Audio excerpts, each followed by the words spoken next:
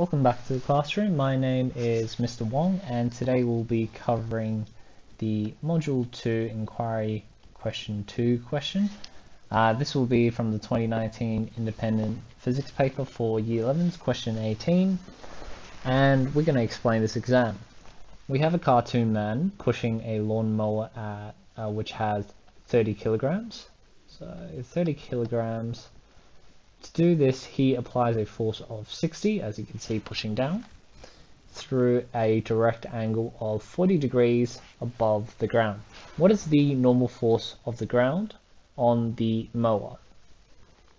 Okay, so we know that on this particular mower, it has the gravitational force being pushed down. It also has the normal force of the ground pushing up on it. But you need to take into account the fact that as this person is pushing at an angle down, there is also an additional gravitational component or Y component pushing down on the motor, and there is also an X component pushing along. Now this won't affect the normal force for this particular question, but this Y component will affect the normal force overall. So let's firstly work out what the overall, the net force in the Y component is, and that's the gravitational weight force plus the F component of this work being done here. So it would be our force of 60 and the sine here of 40 theta, like so. So it looks kind of like this.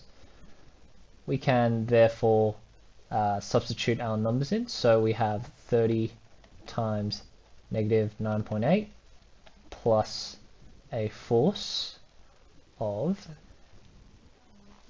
let's see, it's 60 here. So actually let's just leave this as positive because we can fix up the numbers later on. We have a force of 60 times sine 40. Put it into your calculator and we'll find that the value is 333 or 332.56. Keep writing along. So it's approximately 333 newtons going down. Now, because this motor or the lawnmower isn't sinking into the ground, we know that the normal force and the gravitational weight force is balancing each other out. So, knowing that the net force is 0 and that this and this are equivalent to each other, we can basically say that the normal force is 333 newtons going up. Okay, so that's how you do the first question related to the normal reaction force. Question B, if the man is pushing the lawnmower at a constant speed, okay, what is the frictional force, or what frictional force does the grass offer? Let's have a look. So, frictional force, if we take it into account, is, so we're trying to find the force, okay, if we're moving at a constant speed, that means the force pushing us forward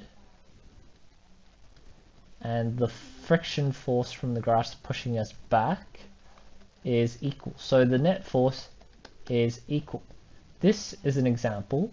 If we have a net force of 0 but we're still moving, this is what we call a dynamic equilibrium. Okay. So what we need to find is what is the total force pushing us forward, and then similar to what we did here, we can work out what's the friction force pushing us back. Okay, in the question we said that there is an X component or horizontal component pushing the motor along.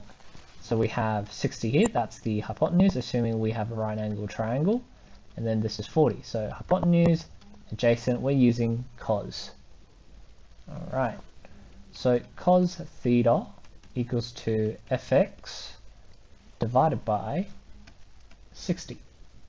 So fx is going to be equal to cos 40 times 60. Plug it into your calculator and see what you get. So I get about 45.96. So we'll round that off to about 46.0 newtons. And we're going in this direction forwards. Okay, so assuming that the net force of X and our friction force is equal to 0, therefore our friction force is the exact same magnitude, but it's going in the opposite direction. Okay, and that concludes the question for this question 18.